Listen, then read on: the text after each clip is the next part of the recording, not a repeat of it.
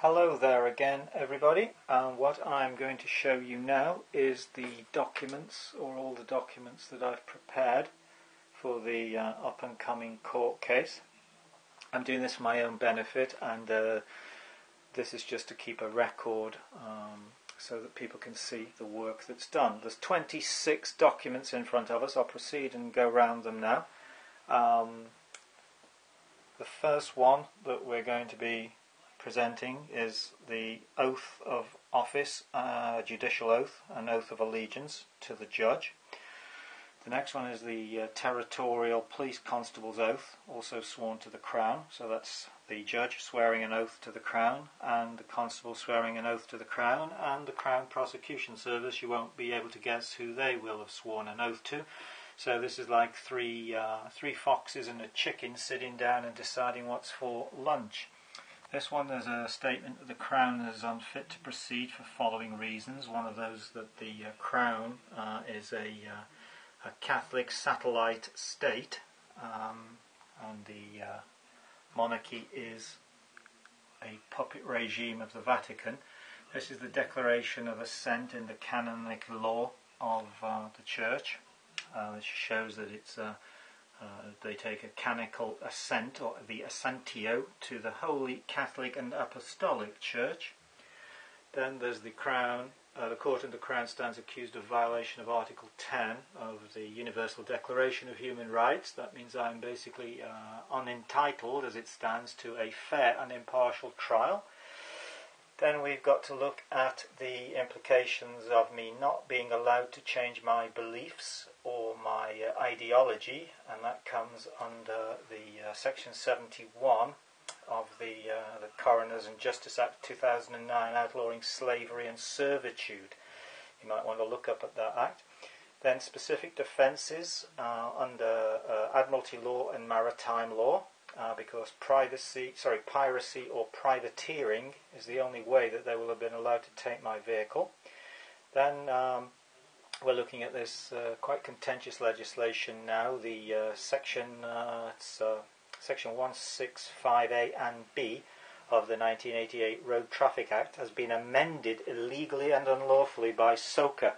That's the Serious Organised Crime Act, or Serious Organised Crime and Police Act of 2005, which inserted Section 165A and B into the Road Traffic Act.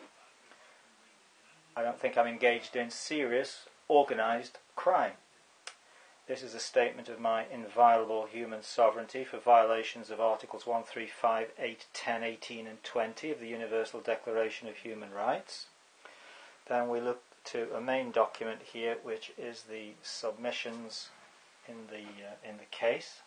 That's the beef of the argument, and the next one to it is the pre-trial notes, which you can see there.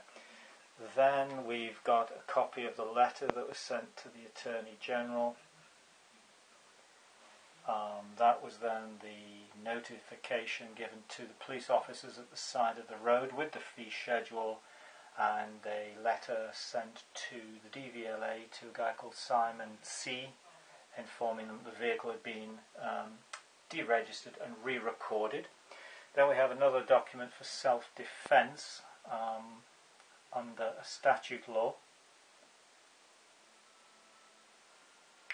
We have an educative message for the court and the police to show that they are being controlled by the City of London, the Vatican, and other parties, should we say. Then we are back here to a letter that I sent to the Ministry of Justice, Ken Clark, on the 23rd.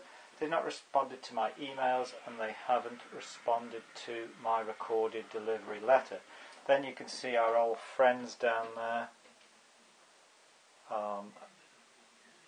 sworn, Affidavit 1, Notice of Understanding and Claim of Right, Affidavit 2, another document up there which is very interesting, the Secret Covenant of the Bankers, Constitutional Considerations and Counter-Arguments for Possible Objections within the framework of the case brought against Peter of England by the Crown. It's quite an extensive document I wrote in 2008 for another case. We have the proof again here that the monarch is taken a sworn oath to the Holy See, or the Holy Roman Empire, and the Catholic Pope, title Fide Defensor, given to Henry VIII, and still maintained on the coin and the Great Seal, coin of the realm and the Great Seal. And then some other documents down here, just finishing off my bookable hours, my V5, some seizure notice there, which doesn't state at all why they have the right under any statute law to seize the vehicle, which will be a very interesting discussion. That's the Her Majesty's Court Service notification for the court and time. These are my notes, though, from when I visited the Royal Courts of Justice, Queen's Bench Division. Here's my driving licence, which I got back today, or was told it was not revoked as of today. Those are the original documents, and that is that. So all these documents will be, they're in PDF now, and they will go up on a website that we'll be putting together very soon, and hopefully when we start the legal company which will represent you in all your endeavours against the encroachment of the state. It's called Re-Legal. You'll be able to get access to these documents, and also myself to represent you in court. Thank you.